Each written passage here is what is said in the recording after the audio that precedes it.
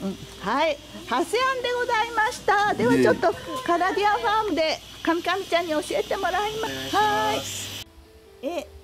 カナディアンファームのこの廃材の中から一本いただいて作りました。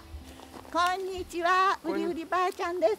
YouTube の名前は YouTube は川上槇二郎でやってるんですけど。あ、じゃあそうだ、川上しんちゃんです。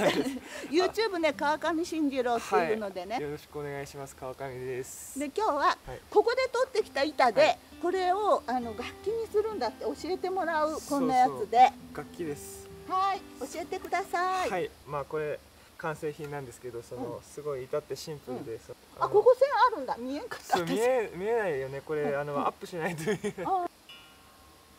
すごいちっちゃい音なんですけど、弦が張ってあって弾くと音が出ます。で、叩いても音が出ます。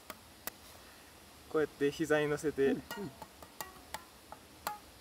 そう、なんか音が出る打楽器みたいな。おお、いいじゃんいいじゃん。こういう遊び方です。もちろんこうやってなんか縦にしてもできるんですけど、弾いてもできますね。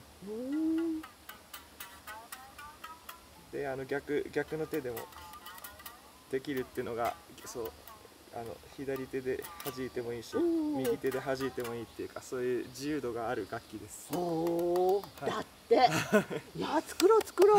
はい。この間隔はどうでもいいの？間隔はやっぱりこれ長い方が、てかこれぐらい本当に短いとダメですね。自由度がなくなるんで。そう。じゃあこうとしたらこことここでいくこと？はい。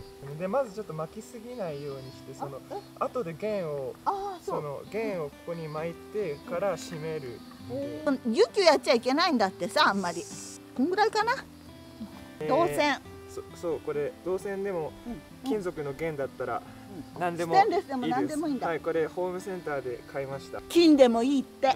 金なんてないですけどね。もちろんここの長さはここに弦張るから、こうやってペグとペグのからこの長さは必要なわけですけど、それも巻きつける分こう余裕を持って、だからだいたいこれぐらいですかね。これよりも巻きつける分があるから、このちょっと長めにね。そう、長くても後から切れるんで、短いより長い方がいいですね。で、爪切りで切っちゃうんだって。爪切りが僕便利なんで。爪切りで。ウリウリばあちゃんにやってもらえればと思うんですけど、いや、どっちでもよくはなくて、ネジの締まる方向。ネジと反対側に巻くんだね、多分ね。こうやるのと、こう来るから、こっち側に巻かなきゃいけないんだ。こう来るから、それの反対側に巻くってことや。こうじゃない？そうだな。こうするとよ。で、こうするとなるんだ。あ、そうだ。これでいいんだ。ね、これはこうだから、こう来るからこっちに巻かなきゃいけない。これでいいかな。やってならんかったら反対向きにすればいい。だけどこんななったら浮いてないとダメなんだね。こうやって食い込んで。ここ出しとかなきゃいけないんだ。これね、ちょっとね。そう、ちょっとこれ。こうやってよ。だからそうだね。このぐらいにしといて、ここはここで出てないといけない。で、ここはちょっとネジのとこは上に上がってないといけないんだ。余裕が全部巻いちゃいけないんだ。思いっきりこの筋もでもちょっと出てなきゃいけないんだね。これぐらいにして、このぐらいだ。斜めになってるから縦にして、なるだけここで巻いとくんだ。で、あとちょびっとぐらいクリッとやるぐらいのとにかく張らなきゃダメなんだぐらいだな。そしてこれはこっち向きね。で、ぐりぐりもう外れんほど巻いとかなきゃいけないんだ。で、これを上からこれをこうかぶせるんだよ。分かった。そういうこと。いいよ。で、これで動かんだべ。そしてこっちはこっち向きね。で、こうやっ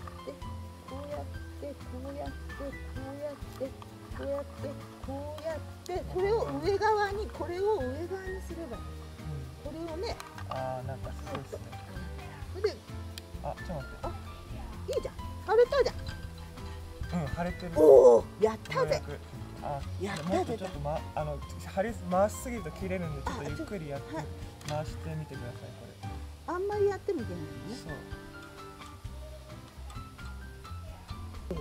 出てきた。とりあえずちょっと音が鳴るようにはなりました。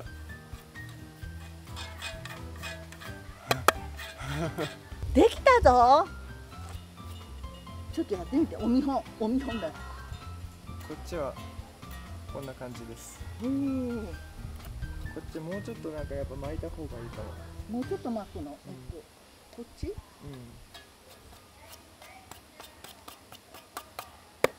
で指でちょっとこうやって、あ、こうやってそう指でなんかタップするっていうか。これ違う？なるほど。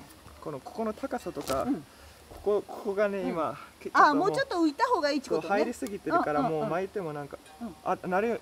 でも鳴ってますね。鳴ってる。こうやってタップするんだ。そうこうやって親指で裏側をこうやって持って。おお、いいじゃんいいじゃん。ちょっとこういう風にやってみてください。人差し指だけで。人差し指ってどうだ。これだ。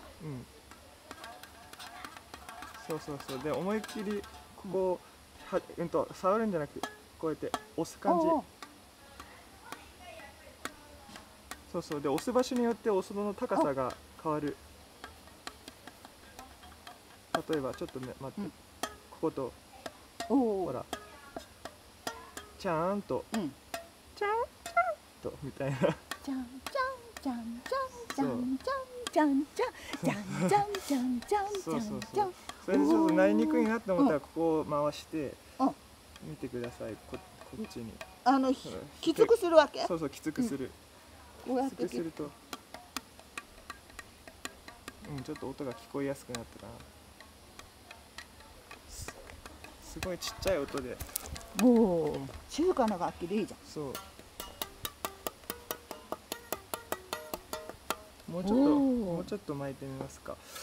これいろいろアレンジできるね。じゃあ3本にしてもいいし、巻くと緩めると音が低くなって、巻くと音がこれ高くなる。楽しいじゃん。いや、これでちょっと踊ったらいいね。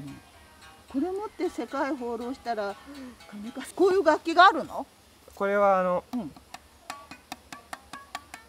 モノコードっていうそのヨーロッパの楽器を元にして作った楽器ですね。で一弦琴とか一弦金一弦だけ張った琴みたいな、そういう中国での呼び名もあるみたいで、古来からある最も楽器としてはシンプルな形、顔入ってね、シンプルな形なんですよね。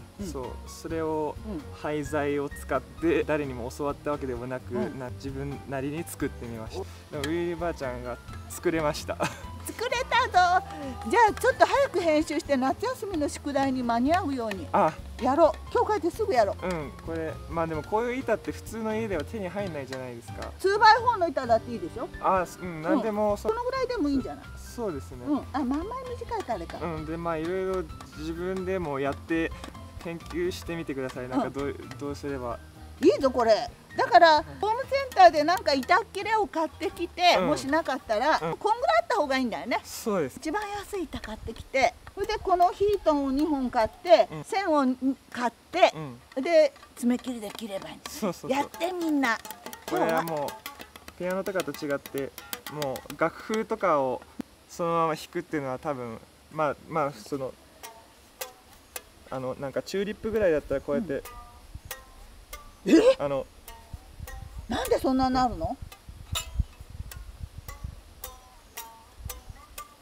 これぐらいのことはできるんですけど、できるの？私にできないじゃん。咲いたチューリップの花が。それでいいんですよ。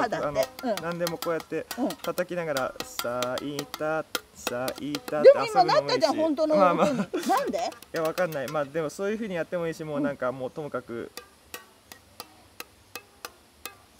なんかもう遊んでもいいっていうか、そういう。いやすごいね。やったー。ありがとうだ。じゃあみんなも作ってね。はい、みんな本当に作ってね。面白いよ。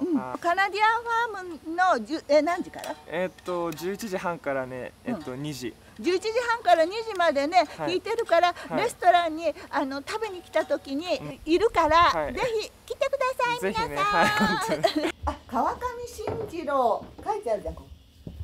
ピアノ演奏自作曲を中心に深い名曲を生演奏いたします。リクエストも応じています。ピアノやってるんですけど、最近はウクレレで童謡唱歌とかも。どこにウクレレが？ウクレレ今ないんですけど。あ、そうなんだ。でね、リクエストされたら歌ってます。じゃあね、ショパンのノクターンちょっとやります。ショパンだって。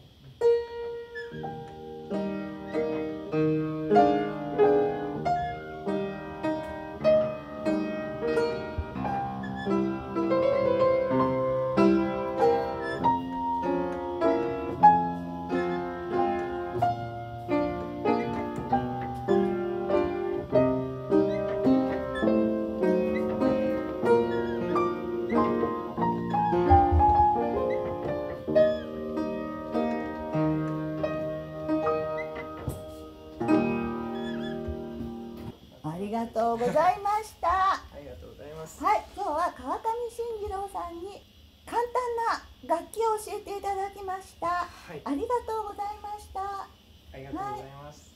はい、ここがカナディアンファームですよ。ね。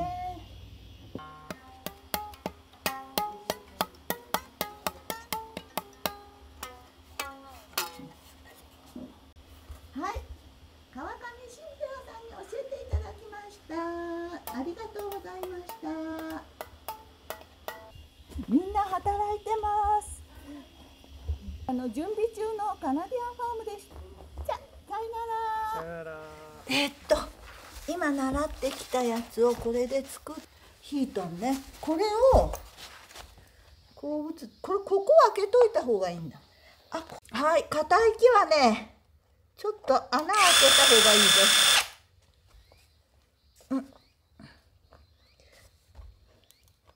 だから釘で打ってもいいと思うよ。でね、この間がね、この長さ、ここがねちょっとあった方がいい。ここまではいらないけど、それでね、この銅線だ。こっち向いちゃダメなんだ。こっち向くんだな。こっち巻かなきゃいけないね。よいしょっと。こうやったらよ。そうだそうだ。こっち巻いたら反対向きか。反対向きに巻くんだ。そしたらここでこんなだからね。